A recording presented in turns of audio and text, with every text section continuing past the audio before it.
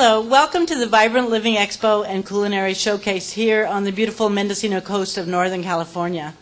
We're really happy today to welcome the filmmaker Deborah Koons Garcia and her beautiful film, The Future of Food. Many of you may have already seen it, and those of you who have not seen it are going to be in for an amazing experience. So I'm going to allow, before further ado, to have Deborah go ahead and introduce her film. She's very knowledgeable on the subject of genetically modified crops and government policies and globalization and all of the things that we need to be thinking about right now at this time. So Deborah, please come up and welcome to our event. Thank you. You're welcome. This is great. I can't wait to eat all the food that's out there. It's kind of sorry I had breakfast already. But I just want to say that this film came out 5 years ago, so it's been around. And but what's interesting is it's as popular as ever. It's actually was very well received when it came out, and it's still being shown all over the world. And we still get emails every day from people thanking us and telling us that they've changed, how they eat, and they've changed how they see the world. And it's really interesting. I was in Ohio visiting my mother, and I met through her I met this man, and we're looking over my mother's little tiny stock portfolio, and she had Monsanto stock, so I'm like, I said to the guy, "Oh, Monsanto stock," and he said, "Yeah," and I said, I wonder, it might be nice to kind of get rid of the Monsanto stock, even though it's performed really well because of, how they operate. And he said, "But don't you think that's really good because the genetically engineered seeds are going to save the world and feed the world, and don't we really need this?" And I said, totally wrong. And so I told him, he should go to thefutureoffood.com and order my film and watch it, because there still is these two competing versions of how we're going to move into the future, and one of them is the high-tech fixes, and the other one is actually it is technological in that you use techniques to farm organically and feed people. So it's actually very highly skilled work, but it's not the high-tech fix that the corporations are still trying to shove down people's throats. So one of the good things about this film is that it explains how genetic engineering works and how the system of patenting life works. And to me that's really important, because once people understand it, then, once they've understood it, then they kind of have to change the way they see things and how they eat and how they shop. And I think, to me, rather than making a statement and expecting it to be taken on faith, that it's important that we all understand how these systems work. And I think that's empowerment. And that's the great thing about a film, is you can spend 3 years crystallizing the information so people can get it in 90 minutes. And so that's what's fun for me to do. So we're going to see this, and then I'll come back and do a Q&A, and then I'm going to show a little 13-minute short from a film I'm working on now about soil, which is really fun, called In Good Heart. And that's also, we'll see that after that. It's kind of, since The Future of Food was so well received, I wanted to do something that was in the same universe, that empowered people to understand stuff and so could change the way they act. So there you go. Thank you.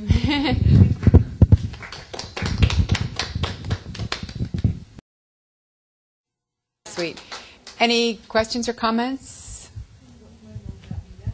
Probably next spring, this coming spring, yeah.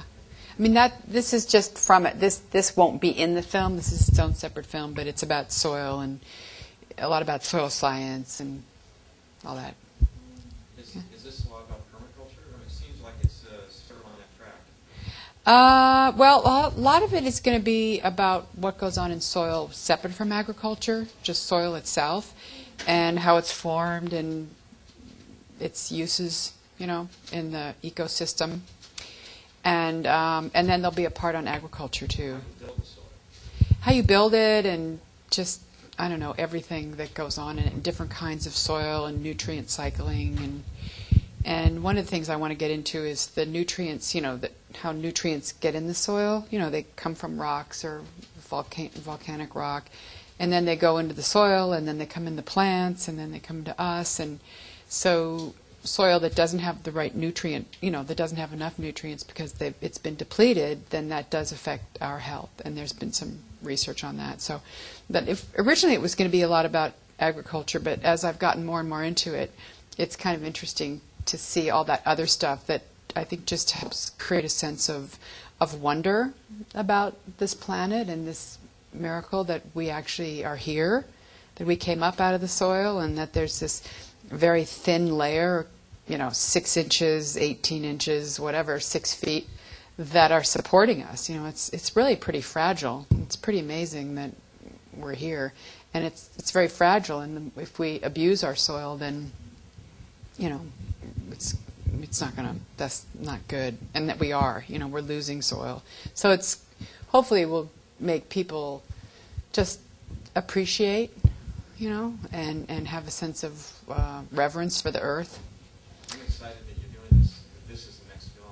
Yeah. I'm really excited. It's perfect for me. Yeah, it's going to be really good. It's actually turning out really, really well. I mean, we've shot in the United States, and we've shot a lot of the top soil scientists working today, and we've shot in India and the UK and Egypt and Hawaii, and so it's. Are you still shooting? We've pretty much shot it all. We have some things we're going to shoot, different kinds of soil, but most of it's been shot. Yeah. So we're going to. I'll be here for a little while. Yeah, we're wandering around and eating. Good. Yes. Do you know which is better, like composting, rock dust, or ocean water? There seems to be a lot of talk about what's best for the soil. I think it depends on the kind of soil that you're treating and the environment that it's in. And you can do things like, for example, this guy's soil in Wales, which is pretty cold and damp there. If you had that much compost in California soil, my understanding is the compost would heat it up too much, maybe, if you had that high of an organic matter.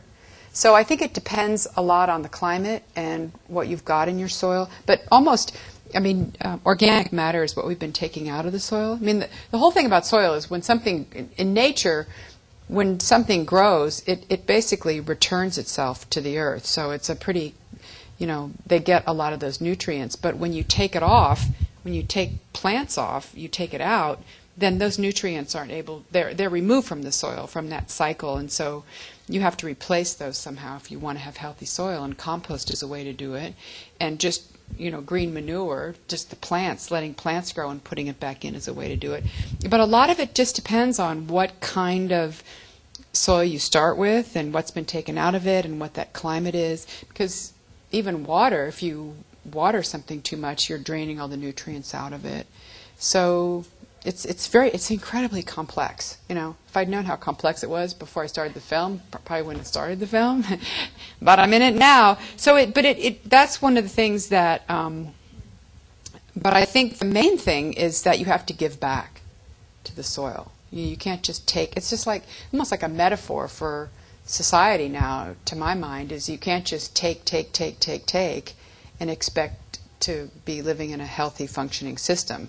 You have to give back, and I think that the soil is giving us that big lesson now, and also just the diminished nutrients people get from soil that's dead. I mean, we filmed up in Napa Valley a guy who dry farms up there organically, and it was interesting because a lot of people complain that California wine is too alcoholic, because it's maybe a couple percentages higher than most wines, and some people don't drink it anymore because it's too alcoholic and they get more hangover from it. So I was talking to him about that, and he said normally grapes were dry farmed traditionally, in the Mediterranean, and when you irrigate, the grapes get too much water in them, and then they don't get as much taste, and then you have to leave them on the vine longer, which creates higher sugar. But it doesn't necessarily create better taste, and so then when you harvest those, you have to do all these things to them, all these high-tech processes to get the wine. Where if it's dry farmed, then it gets all this taste and nutrients because you're not diluting it with the water, and so you don't have to leave them on the vine longer. You can just you pick them when they're ready, and you don't have to do all these things to them. So dry farmed grapes wine has less alcohol. But so that's you know, this whole thing, which I didn't realize, that's how you treat the soil. And he was up there and he was showing us his soil, which when you dry farm grapes, because, you know, it doesn't rain in California the whole time grapes are growing, it doesn't rain. So you have to develop the soil so it holds the moisture, and it is deep soil and rich soil. So you have to have much healthier soil if you're going to dry farm grapes. And if you don't, so he showed us his soil, which was an organism. You know, it's a living organism. And then we went to a place that is not organic and doesn't dry farm, that irrigates, and the soil was just dead. You could just see the difference. And then he takes his shovel and he goes, crank, crank, crank. You know, he goes, this is not an organism. You know, so that idea that soil is an organism, that it's alive, you know, and that we're part of it, we're part of the soil community, I think is a really important lesson that we need to think about and, you know, honor that. But it's very complex. That's why people spend decades trying to figure out what the right treatment is for their soil. But I also think it gets very simple, like the farmers were saying in the film. They used to do all this stuff to their soil, but once they got a healthy system going, they didn't have to bring in all this stuff. And the rock, you know, it depends on whether your soil's lacking in minerals or whether it's lacking in organic matter, you know, which are two different things, you know, and whether the minerals will help the organic matter get going. So it's pretty complex, and that's why every organic farmer I know, like a friend of mine was telling me, he visits a lot of these farms, and he said all kinds of farms.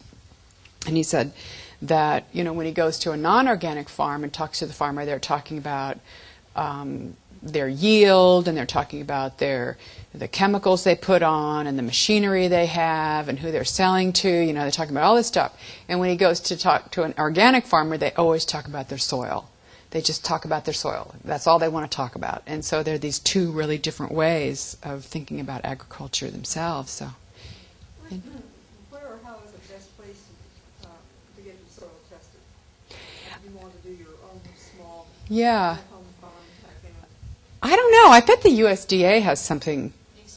The Extension Center will do it? Yeah. Yeah. There's little labs you can mail it into. Oh, okay. Right. Yeah. Yeah. Yeah. I mean, they can go to your local extension and find out. Anything else? Thank you. You're welcome. Thank you.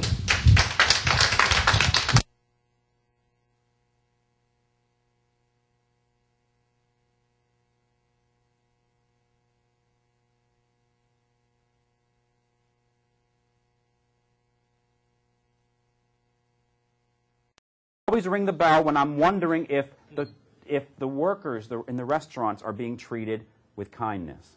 Okay? Yeah, I'm serious. I'm serious. You don't have to literally do that, but I mean, something that demands that in your presence you're adhering to a higher standard of living. That's again the same energy of the gratitude. But here's why it doesn't work. Word, commitment.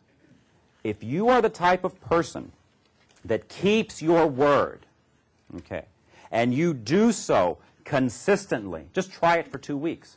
You don't know. If you do not constantly do battle with the ego that says, it's okay to say I'm going to be there at 8 o'clock on Friday night and you mosey in at 10:30. Do you know how many people, if they're waiting for you, are not happy with you? Okay? Do you know how you're not happy because you're rushing, and then guess what? It's 7:45. You're uptown. You have to get down to the village, and you can't get a cab because suddenly you weren't expecting the temperature to drop.